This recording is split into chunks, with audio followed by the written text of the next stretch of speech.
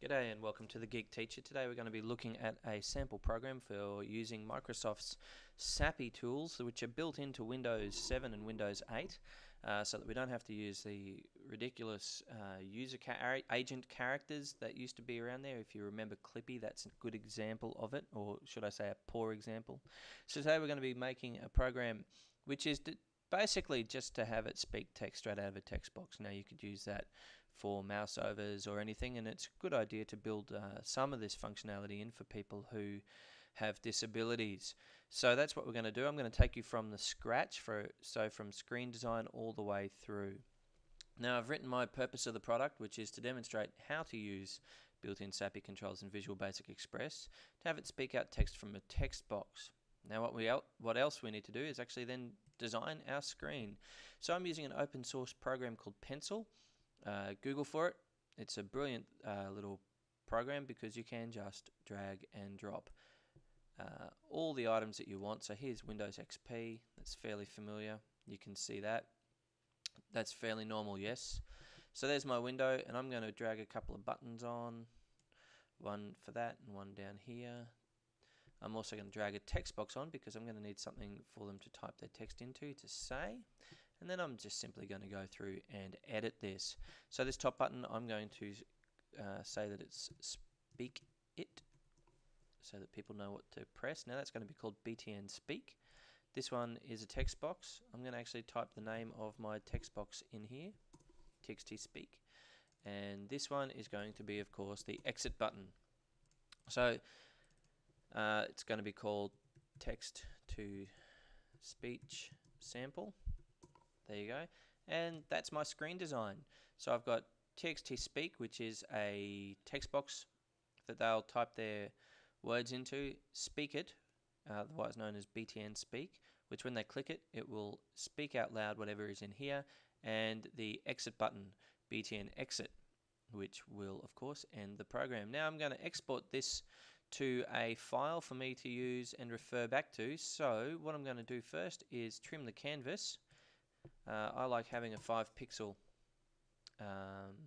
trimming around there, so I just simply right clicked and went resize canvas, fit content with padding, and then I'm just going to save it. So document, save as. I'm going to put this on my desktop, which has disappeared. No, I'm not. So I'm going to create a new folder, and we're going to call this one Text2Speech sample, and I'm going to save it in here. So this is my screen design.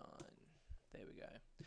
Now I'm using Google Apps as well, which is a free one. So what I'm going to do is I'm going to go document, export page as PNG because it can read it. And in here I'm going to make sure that I keep .png because unfortunately one thing Pencil doesn't do well is actually rename files when you've got it in there. But that's something that we can do. So I'm going to call it screen.png and it will be saved. So now I can bump out of that and come back into my document. I'm also then going to open my file and go to my documents, back into here. So there's my box and there's my screen.png, and simply drag and drop it in.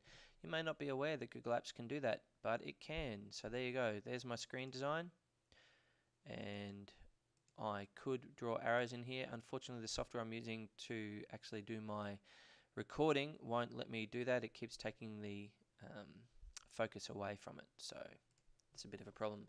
So now the next step is to list what controls I'm going to have. I'm going to have Text2Speech, which is a text box. I'm going to have BTN Speak, which is a button, and I'm going to have BTN Exit, which is also a button. Now from these we're going to have a click event on the Speak It button and a click event on BTN Exit. Now I'm not going to have any event associated with Text2Speech. I'm just going to type in that and then click on that button and it will take me there. Okay, so algorithm design. Let's look at BTN Exit first. Now what it's going to do is exit the program. That's all we need it to do.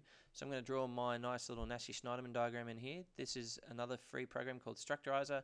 I'm using the web-based one because it's just easy to switch between. And I'm going to double click on that, which will bring up a window on my other monitor, but there you go. And I'm going to title this whatever it is that I'm doing. So this is btn exit click, because it's a click event that I'm using. Now normally in Visual Basic there's a whole heap of stuff in here, but we just want to know that that's the exit button that's being clicked. And double click in this single box, and we are simply going to end program. Fantastic. Now I can save that as well. Now this is written in Java, so that's all the fun that we have. I'm going to call this btn exit click and press save. What I'm also going to do is copy the bitmap diagram to clipboard, which I could use Control D for, come back here and paste it in. And there we go. There is, or there will be, in just a moment, my, oh look at this, my internet connection's having fun. My nassi-shniedermann diagram for exiting the program. So that will tell me what I need to program.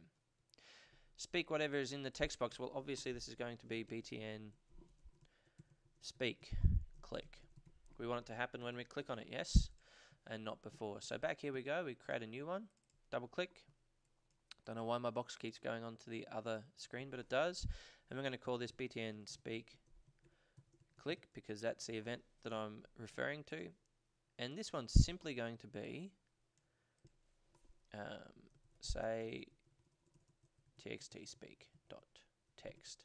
So it's going to be the text that's in txt-speech. Again, I'm going to save that. And I'm going to save it in here, so I've got a record of it. And then I'm going to copy my bitmap diagram to the clipboard again, come back to my Google Docs and paste it. And after a while it will pop up, and now it is time to code. Hurrah! So we're going to bump over into Visual Basic and come to our start page. We're going to create a new project. Rightio, so what we're going to do is recreate our screen, which, if you can remember, looks like this. Excellent. I might even put a label in there to tell people what it is that I'm doing. So we'll pop back, we'll chuck a button on here, we'll chuck a button down here. Excellent. Let's put that in a nice usual spot because consistency is king. There we go. I'm going to put a text box in up here. I'm going to make it take that whole space. I will put a label in up here. Excellent. So now there's all my controls. I need to name them all. I'll start with the form because that is what we do. Now I'm going to name everything first and then go back and change the text properties. Now the name for this one is going to be form main because it's my main form. Pop on over to my text box, and this is going to be txt speak like I mentioned in the algorithm. So txt speak. This one's going to be btn speak because it's the speak button, and this one is going to be btn exit. Excellent. I'm not naming this because it really doesn't matter. It's just there for information. I'm not going to be working with it, so it can stay as is, but I am going to type in enter text to speak. There you go, and you'll notice that that comes up here. I'm using the text property because that holds the text in there as it does in the text box. I'm going to leave that blank, but I'm going to pop along to button 1, and button 1 is a really bad thing, so I'm going to say speak it. And when I press enter, you'll notice it up here. It changes there. btn exit is the next one, so that's going to be exit. If I put an and sign, ampersand in just before the X, it will underline the X, and that's brilliant. Now I'm going to also come and say that this is text to speech sample, and that will change this up here. I'm going to add my comments so that I know what I'm doing in my code. This is how I code. It lets me know what I'm doing, which is brilliant. Come up here to speak it, and this is going to be speak the text in txt speak dot text so that I know what I'm doing. Now to do that, I'm going to need some public variables up here. I'm going to need to create them. So I'm going to do some form level variables. Now a form level variable allows me to use that variable throughout the entire form rather than just in the procedure. If I declare a variable in here, it will only work in here. But if I want to be able to say speak on the exit button as well, then I can. Then I would declare it up in here. Now that then makes it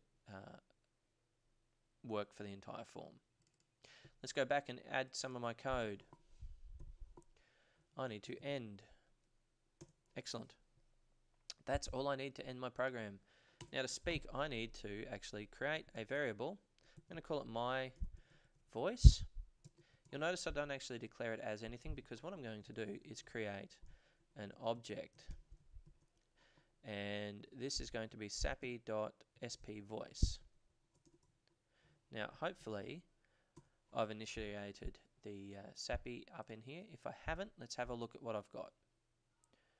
If I come down to reference under project, this will show all the items that are available for me to work with.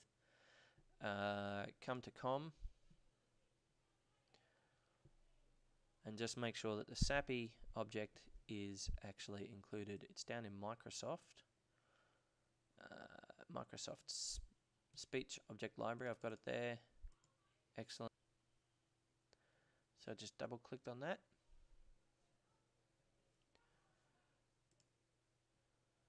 Excellent.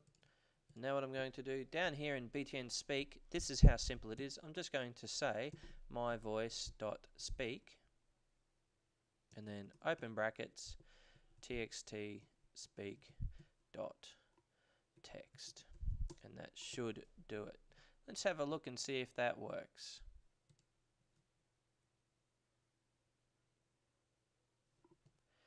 There's my program. I'm going to type some stuff in. I don't know if you could hear that, so I'll type this in. I can speak. I'm alive. Excellent, and I'll put the microphone closer to the speakers. I can't speak. I'm alive. And there you go. It's working. I could probably use this for all my other things from now on, for all my other programs. So that's all. Have a great day.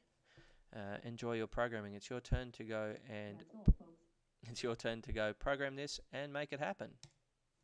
You've been watching The Geek Stress less. Teacher. Be Ninja.